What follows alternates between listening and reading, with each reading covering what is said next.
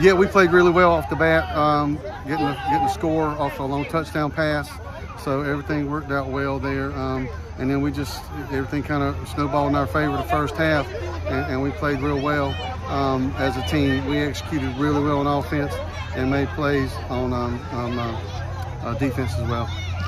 Yeah, it seemed like Gabriel had a big night.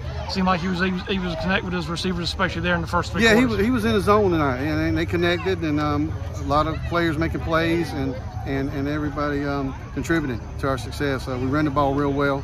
Offensive line gave us protection. If it wasn't there, he took off and ran with it. But Gabriel Kuzak played well tonight.